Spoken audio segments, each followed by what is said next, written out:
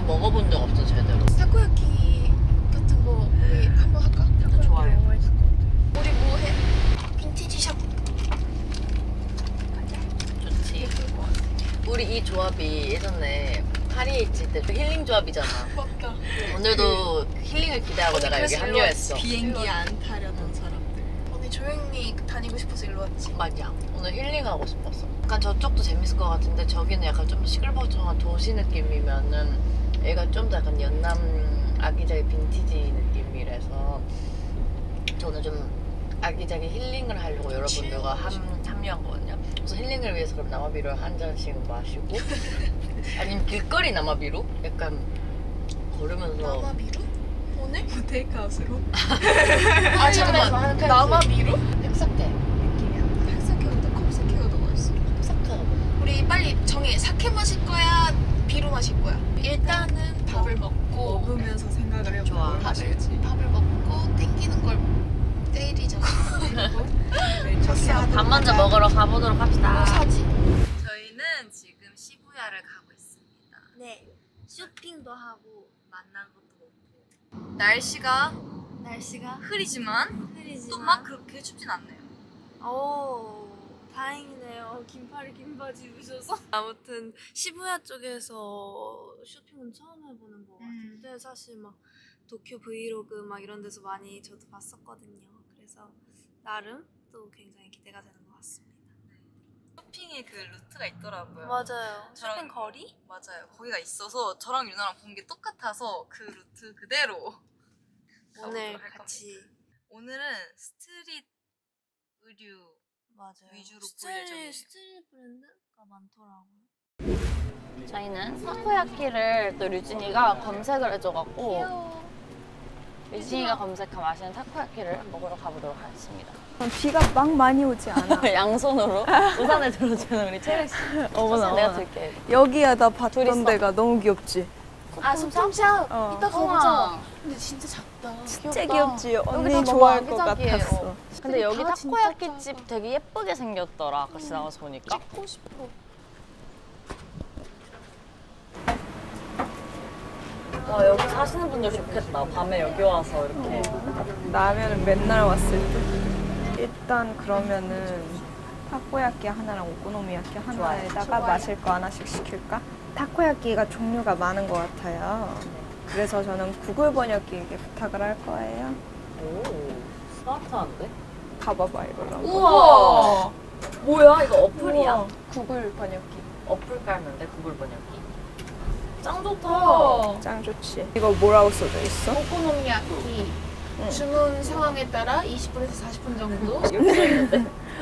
지공. 노멀 소스, 마요, 매운 소스 이렇게 세 가지가 있어요. 아 마실 거 마실 거. 골라야 되는데 레몬 사워 있고 하이볼. この 타코야키 오리지널 はいお好み焼きノーマルソースでマヨありますではいミックスください。飲み物は角ハイボールがありますか？はい一つください。甘いハイボールがありますか？甘いハイボール、パインハイボール。パインハイボール。マシュブル。ジンジャーエール。ジンジャーハイボール。パインハイボール一つ。はいはい。ありがとうございます。以上でした。 오. あ、4ついただいて。 어른의 감자 샐러드. 어른의 감자 샐러드 하나 할까? 여자 마요와 블랙페퍼가 들어가 있대. 겨자가 들어가서 그럼. 아 그래서 언니 못 먹겠다 그러면. 그래서 어른의 감자 샐러드. 그치. 아 장면 귀엽다. 미쳤다. 나 저거 한 번만 읽어주라. 진한 캐러멜 소스 듬뿍. 오. 이따 먹어봐야지. 캐러멜 바닐라. 단단. 나마비루. 타코야키. 괜찮아. 웃게 되네. 나쁘지 않다. 진저 하이볼, 또 카트 하이볼. 아, 아리가또 고자이마스. 제가 파인.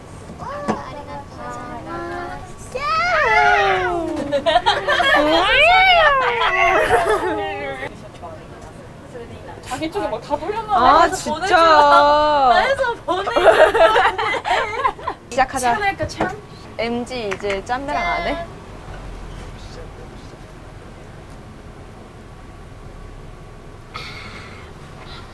이거거든. 역시 나는 진저의 하이볼 너무 맛있어. 이거 완전 일반 그냥이지. 안 달아. 그러니까 가쿠 하이볼은 안 달아야 되는데 한국에선 자꾸 달아. 맛있다. 뭐 하이볼이 뭐야? 가쿠 하이볼은 가쿠 하이볼이야. 뭐가 뭐? 가쿠? 가쿠빈 위스키를 넣어서 가쿠 하이볼. 먹어봐. 근데 좀 진저 하이볼인데 좀 달다 얘는. 보통 내가 한국에서 먹었던 진저보다도 이건 좀 달아. 근데 맛있는데? 맛있지? 응. 오, 난 맛있다. 진저 하이볼. 엄청 달다. 냉삼이랑 먹어도 아주 맛있걸라. 아 맛있겠다. 우리 너무 해적들 같이 나오는 거 아니야? 적셔, 부어 마셔. 부어. 포탕. 내 거랑 우리 완전 다 결 다르게 들려. 이게 진짜 하이볼이야. 한 입 마셔봐. 오, 표정 관리죠. 하루 여기 있는데 계속 막 이러고.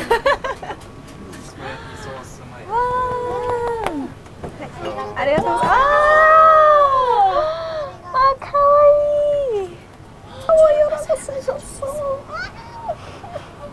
너무 귀여워. 어떡해. 도저. 이때 미마쇼우까. 진짜 맛있겠다. 진짜 와. 뜨겁. 갈라서 부럽다.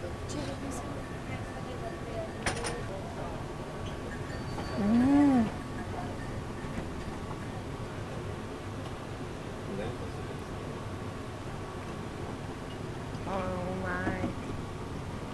너무 귀엽다 진짜. 고마워요.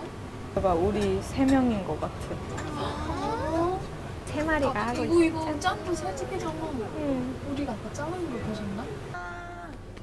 아리가또 고자이마스. 이제 여기 전에 여유롭게 사진 찍고 있어. 되겠다. 와, 진짜 두껍다. 아리가또 고자이마스. 그냥 방금 고기만 먹었어. 소스가 많아서 안.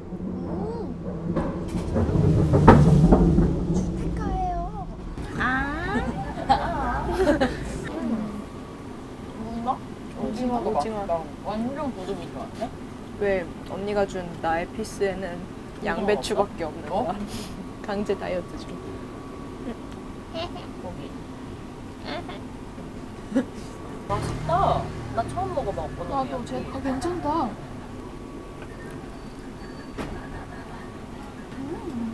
어이지. 소데스까? 와 오징어 진짜 부드럽다. 거기 다음에 또 와야겠다, 진짜. 그럴까? 괜찮다.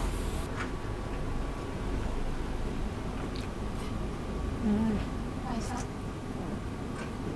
하이 아리가또 고자이마스. 카와이. 이거 위에 파슬리야? 아, 이거 파래. 파래가 뭐야? 바다 생물이야. 응.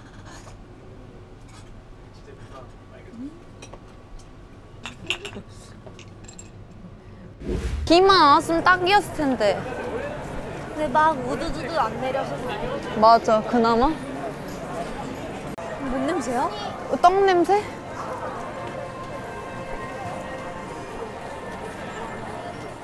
틀렸어. 면 냄새였어. 멸삼. 분명 여기 일본인데 이찌다를 들은 것 같은데.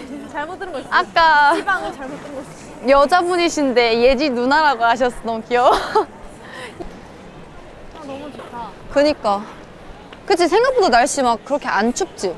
시원해. 일본 팬분들 진짜 너무 귀여워요. 초카와이. 일본 이제 분들은 연예인을 봐도 저희가 좀 자유롭게 좀 돌아다닐 수 있도록 간섭을 많이 안 하시고 진짜 이치다 약간 이러신다고 들었는데 진짜 그게 팩트였어.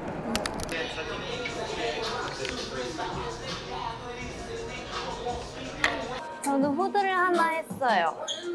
보여줄까요? 이거 라지랑 엑스라지가 있었는데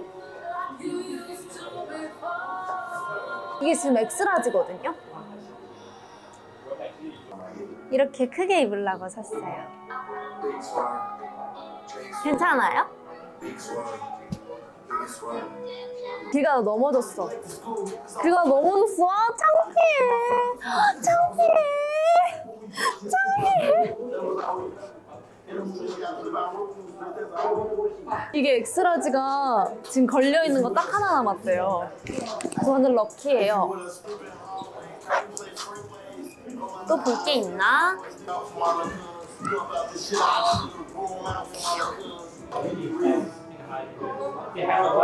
이 사이즈가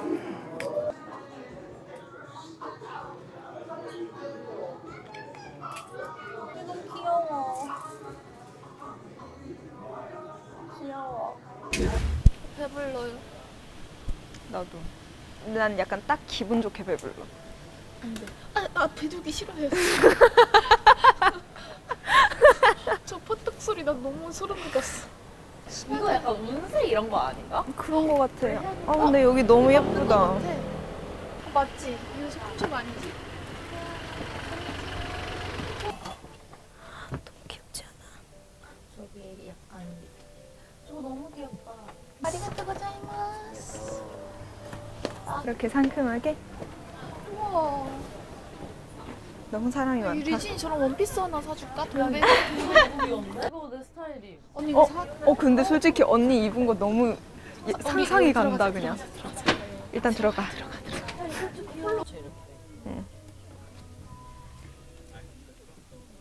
잘 어울린다. 딱 색감도 너한테 잘 어울린다.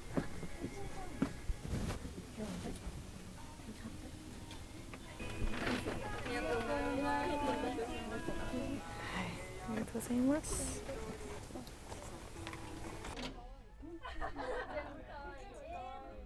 아 진짜 고래대.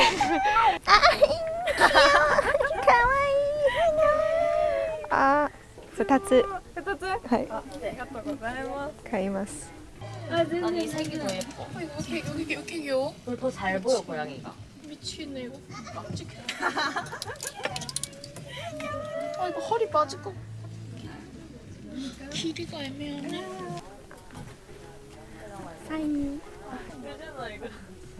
색이가 아니라. 왜 귀여운데? 아니 많잖아. 아리가또우자이마스. 여기 되게 괜찮다. 티가. 빈티샵 들어오면 재밌다고. 나 이거 살래. 우리 셋이 청으로 이 커플 맞출까 그러면? 좋지. 좋은데? 가자. 괜찮은데? 난 저거 시작하자. 하자. 난 이거 할래. 그럼 뒤에만 박혀 있는 거. 닫아. 아, 뭐. 아리가또우자이마스. 나는 얼른 밖에 있어야겠어. 아니면 더 살 것 같기 때문에.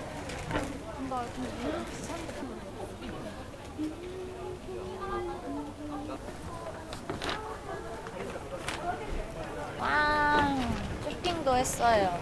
체력이가 잘 밖에서 찾아갖고. 그니까. 여기 빈티샵도 진짜 뭐 많을 것 같지 않아? 들어가면 안 돼. 많을 것 같은데 이제. 이제 들어가면은 오늘 쇼핑은 사정없이 털리게 될 거야. 소품샵이면 인정인데 옷은 이제 들어가지 말자. 소품은 또 다르니까. 그럼. 진짜 많을 것 같긴 한데 그지? 뭐해? 쇼핑했어? 하고 있어. 너무 인기 많은 데를 골랐어. 그렇구만. 그래, 잘 놀고 있나? 안부 겸 연락했어. 뭐야? 언제부터 안부를 물었다고? 끊어. 그래갖고 바로 끊어버리겠다는 거야? 그럼 전화 계속 해줄 거야? 난 용납 못해. 뭐가 많네? 뭐가 많은데?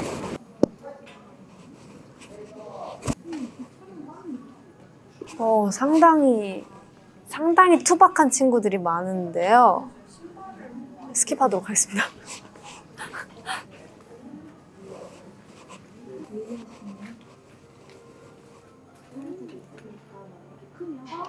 우리 언니 신발 골랐어?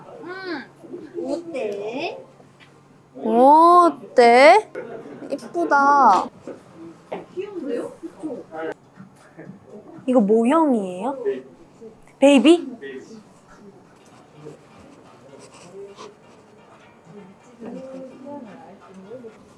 이 훨씬 예쁘지 않아? 둘 다 예뻐. 근데 이제 너가 말하는 게 뭔 말인지 알 것 같아. 근데 그림이 이거밖에 없어. 아, 지시하기다. 저기 있다. 이치다. 한번 물어보긴 해야 될 것 같아. 아, 너무 인터뷰잖아. 광고 보여줘. 우리예요. 이 라인이 이쁜 것 같아요. 아니, 여기에 저희가 광고한 거 말고도 되게 귀여운 거 많거든요. 저는 이런 블루도 되게 예쁜 것 같아요. 짜잔. 저 이거 진짜 춤까지 추면서 열심히 했단 말이에요. 아리가또 고자이마스. 아리가또 고자이마스. 내가 이거 방금 가격표를 봤거든? 맞춰봐. 36,000원, 업. 5만원, 업. 88,000원, 업. 11만원, 업. 16만원, 다음. 14만원. 14원이야?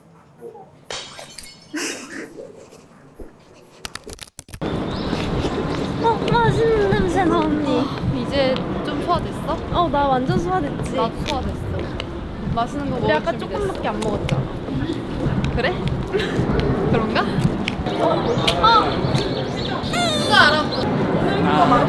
분들한테 여쭤보면 안 돼요? 여기 맛있는 카페 이런 거? 아니, 도넛. 도넛? 아니, 저기. あっちにドーナツのいいカフェがあります。はい。ありがとうございます。 저쪽에 도넛 카페가.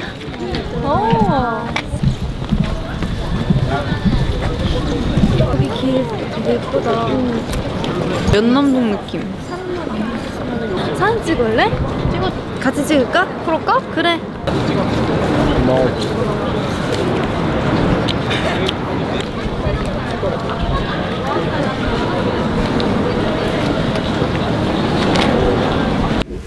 와, 우리 모자 살까? 여기 소품샵이야. 이 정도 소품샵이잖아. 소품샵 아니야? 아니, 알았어.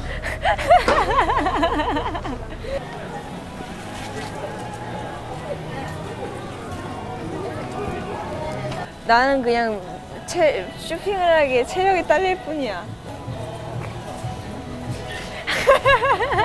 잠깐만. 얘들아, 이거 너무 귀엽다. 귀엽지? 귀엽네. 여기 약간 좀 퀄리티가 있는. 예쁘다. 보고 와. 둘이 보고 와.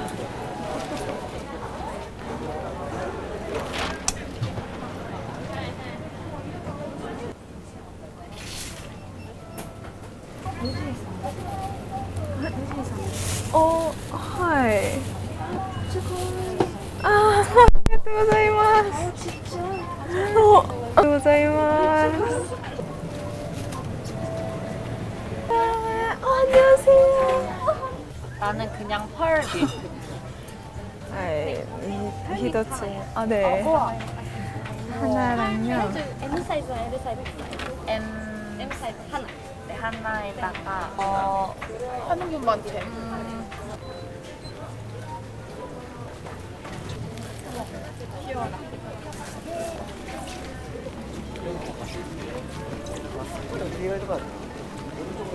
너무 맛있는데? 너무 맛있는데? 손안 시려. 시려워. 그래서 나 그래서 여기를 잡고 근데 있어. 없던데? 이렇게 잡아. 맨 끝을 잡아. 회밥이야. 가깝네. 던던던 던끼들이 해줘야 돼. 뭘 해줘? 아, 아니야, 난 어른이니까 하나만 사겠어. 난 어른이니까 두 개를 사겠어. 멋진 어른이다. 그럼.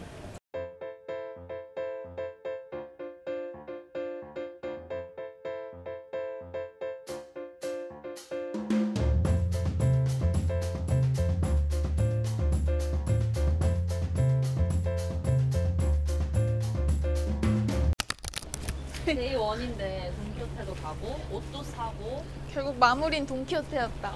깔끔한 마무리네. 일본 여행은 돈키호테인 걸로. 루이진이 꽤 많이 샀네요.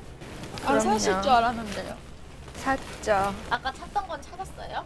네, 찾았어요. 다행이네. 근데 너무 많이 걸었어 오늘. 난 지쳤지 지금. 그래? 많이 걸은 건 아닌데 쇼핑하면 지쳐 원래. 맞아. 지금 다리가 너무 아파, 허리랑. 다 너무 맛있고 재밌어 보여. 맞아. 시간과 체력만 되면 다 들어가 보고 싶어. 맞아. 그 대신 몸이 한 4-5개는 돼야 될 것 같아. 오늘 못 산 옷들도 너무 많고 여기만 못 먹은 것도 한국에 너무 없는 신발도 여기 또 따로 있다고 하던데요. 아쉽네요. 다음에 제대로 놀러 왔을 때 또 방문해 보도록 하겠습니다. 전 이런 곳이 있는 줄 몰랐거든요. 그래서 이번에 알게 됐으니까 만약에 일본에 놀러 오게 된다면 여기로 오면 될 것 같아요. 옷차림을 가볍게 하고 비 안 올 때 손 가볍게 하고 와가지고. 유진이 괜찮아요? 네. 미쳐서 말이 없어. 이제 저희 숙소 가서 내일 케이콘을 또 잘 준비해 보도록 하겠습니다. 안녕. 즐거웠죠? 즐거웠어요. 어디서 간내가 났나 했어. 냄새가 정통 크레페 집이에요. 디저트 케이크 맛있다고 하는 Best menu. Best menu? Okay. I think the better is crepe menu. Yes. Yeah, this is a sweet menu. Yeah. 추가 버를 Okay. and Nutella Mhm. with vanilla ice cream. Okay. 여기 분위기가 약간 파리가 생각나는 이뻐. 파리도 나랑 누구 레스토랑 누구 갔지? 유진이랑 갔나? 나랑 갔어. 하이 거래. 아리가또 제발. 언니 짠. 너 안 넣어 저거? 나는 무조건 커피에 단 거를 넣어. 죄송해요. 넣으시면 이렇게 갑자기 방금 진짜 분위기 쌓였던 거 알죠? 제가 조용히 이러고 있었어. 아 그래? 깜짝 놀랐는데 갑자기 분위기가 쌓여져서. 좋다. 좋아? 좋구나 알리야. 하루가 정말 대단했습니다. 어마어마했습니다.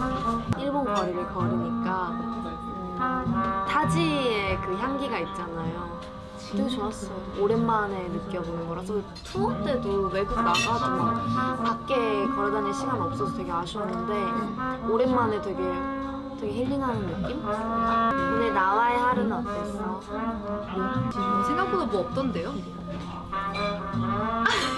나 진짜 방금 진짜 멋진 말 하려고 그랬는데.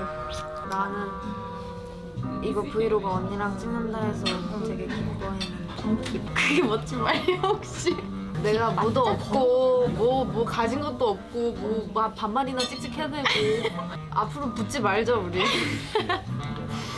야, 한 번 붙었으면 됐다 이제. 맞네요 크레페가. 많이 마시고.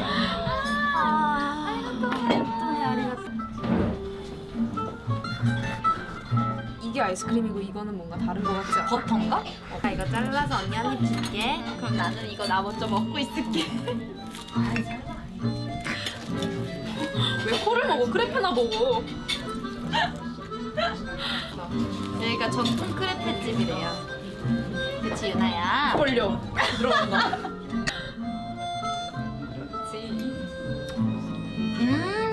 먹을래?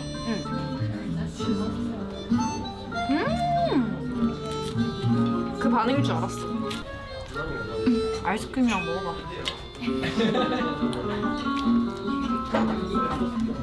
크레페가 다르네. 그치? 전병을 되게 얇게 한 그거 같아요. 진짜 얇아요 크레페가. 비행기 먹고 있어. 한 바퀴 돈다.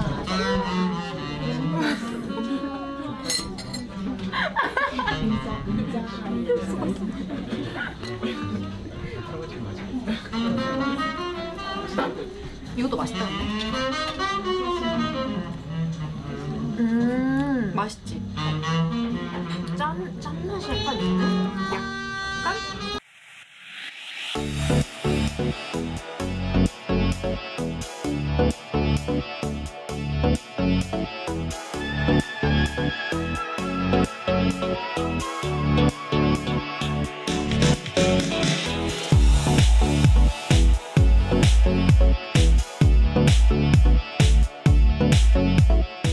저희 짐 잘 먹고 이제 내일 케이콘을 위해서 저희는 이만 쉬러 가보도록 하겠습니다. 너무 오늘 다 맛있었어요. 즐거우셨나요? 네! 얼만큼? 이빠이! 이빠이! 私も